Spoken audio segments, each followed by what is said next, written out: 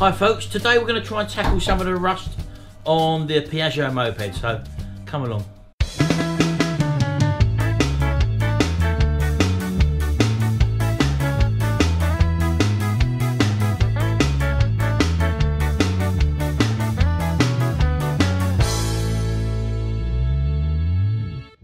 Right, well I've basically stripped everything off that I wanted to around the front area of the Piaggio moped. As you know, this is all made out of metal. The metal needs some attention, there's some rust on it and a couple of dents as well. So I'm just going to take the grinding wheel now just to grind off the surface to see what we're left with, and then I'll start working on it. So come along, I'll put you on time lapse.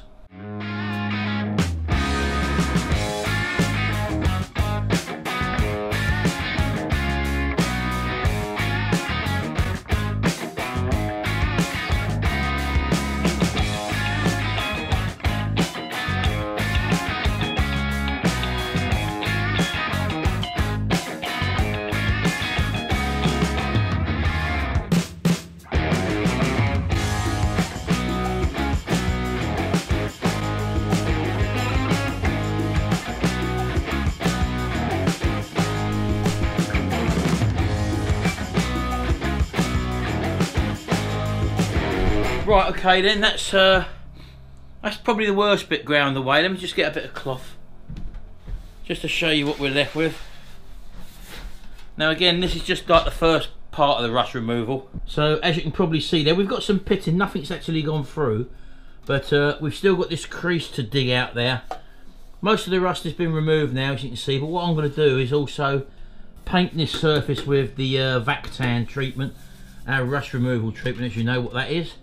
I'll give it one more sand down first of all with some 80 grit just by hand, and also dig this crack out there, and then obviously we're going to put a thin skim of filler over the top of this, and that should then keep everything at bay once it's been converted, once the rust has been converted. So I'm just going to give this a little bit of an 80 grit now, dig this out, and then we'll come back and we'll put some Vactan on it. Right, I've also got these two dents to try and push out here. As you can see, there's one there and also one there. Now this metal's quite thick, you can't actually go behind it and push it out with your hand. That would have been a lot easier if we could have done that. So what I've got to do is just to sort of hammer and dolly these out a little bit and try and get the shape back again, and then finish off with a little thin skim of filler. So I'm going to also do that as well. So now again, ideally you'd want some Bodywork hammers for these. Mine are all down the unit with Jimmy, so I've got to do my best to sort of use a sort of dolly and a hammer the best way I can to try and sort of get these dents out there. And the way I'm going to do that is to sort of hold back on the high parts and just tap on the low parts, and hopefully we can get these out a little bit. So just bear with me.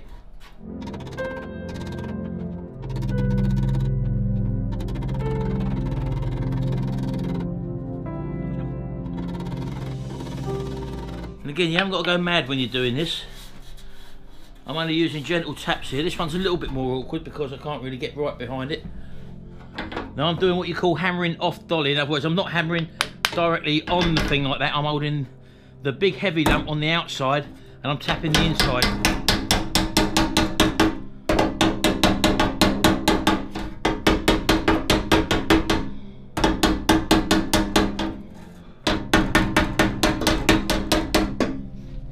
Just change over to a smaller hammer there so I can get in just behind this little bit back there.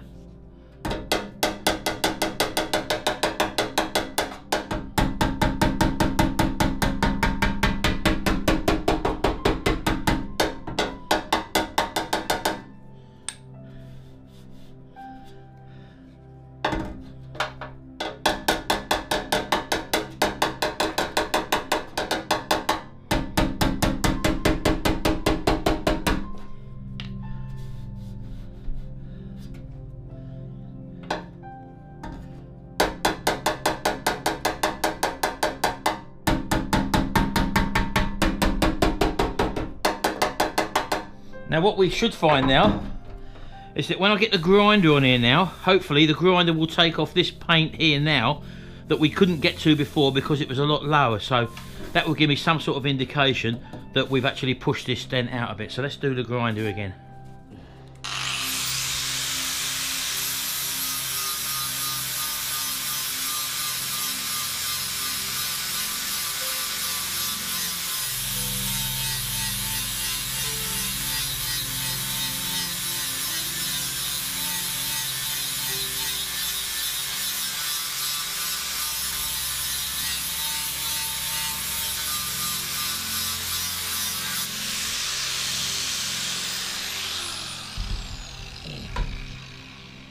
Right, okay then. Well, as you can probably see there, the dents are virtually out. Let me get you a bit nearer so you can see. I don't know if you can see there that the curve is virtually back there now, and all we've got is two little tiny dents there where the paint's not touched. So I've actually removed all them dents there, and I could really just dig this out with a bit of emery paper and just put a little thin skimmer filler just over there, and that's going to be absolutely perfect. So as you can see there, we've actually removed them dents there, and we've got our nice curve back again.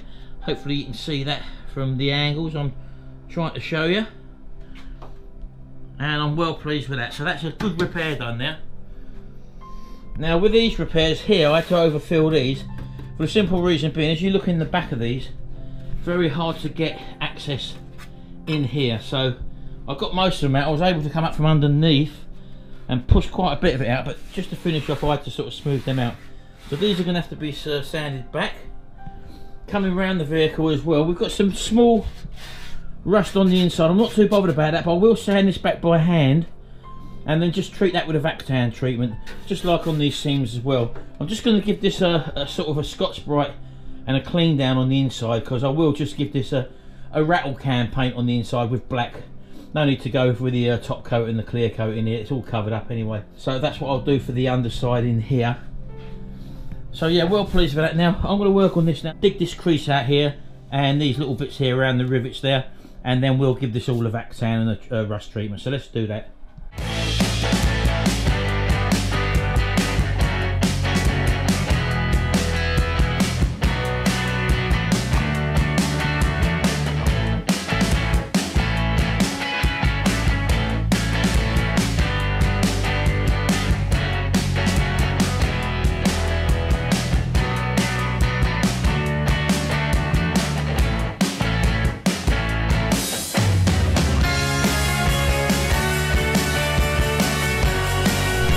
Right, okay then, so we've ground everything out now. I'm just going to give this a little bit of a clean over with some panel wipe. All these have been dug out now, as you can see there. We've got the bare rust there. Get right into them cracks there, as you know. So all I'm basically doing is just literally just cleaning the surface here, just preparing it for the Vactan treatment, which is a rust treatment. Right, okay then, this is the Vactan treatment, which is a rust converter, and all we're going to basically do is just literally get it well in that joint there and just paint all this bare metal which was rusted or showed signs of surface corrosion. Just coat it all up with a Vactan treatment, and then this will chemically convert the rust so that it don't come back, and we can then go over the top of this with a slight skim of body filler and then sand it and prep it for paint. So I'm just going to go along, so I'll see you in a minute and finish this off.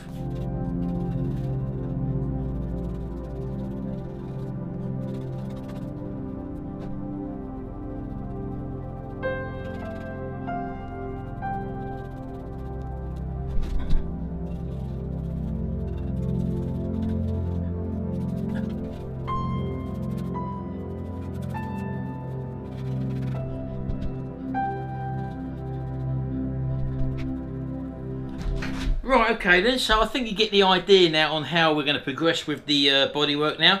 The rest of the paint doesn't need any treatment to it at all, apart from a gentle rub down. This is factory paint now, so there's no real need to remove all this. It just needs preparing for a new base coat, for example, and a new primer. So all I'm going to do is go over the whole lot now and give it a good key up and give it a good clean up as well. So hopefully when we come back, the Vactan will be dry, and then we can carry on and just go and fill in the little bits where we need to. So I'll see you a bit later.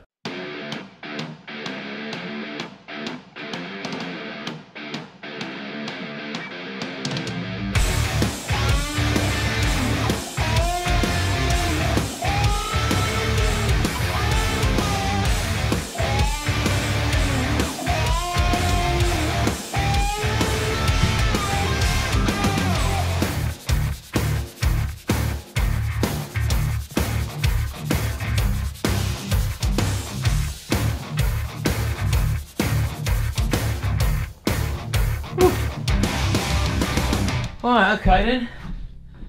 I'm still waiting for that vac tank to go off, but I thought I'd just give this a little sand down. As you can see, this curve here, which was heavily dented in, and as you can see, I've got quite a nice curve on it now. And you might have seen in the time-lapse video, I squirted some paint on it.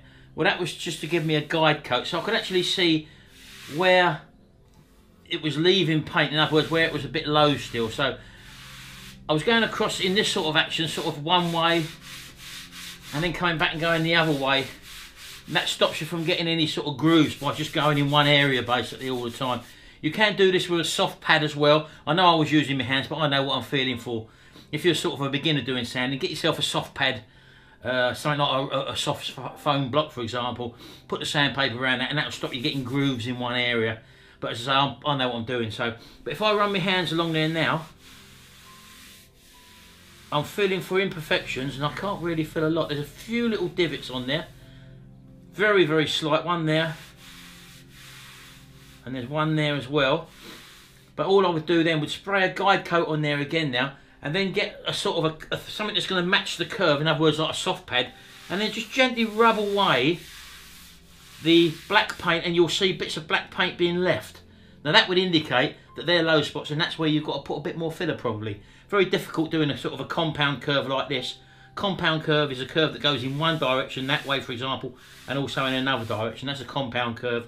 Very hard to replicate. So using a guide coat, squirting some paint on there for example, and then just using a soft pad that moulds to the shape, and then just gently going over that with some 80 grit on the soft pad will reveal the high spots and take away the paint, and leave the low spots behind. In other words, leave the paint there, and that gives you an indication of where you've got to put a bit more filler.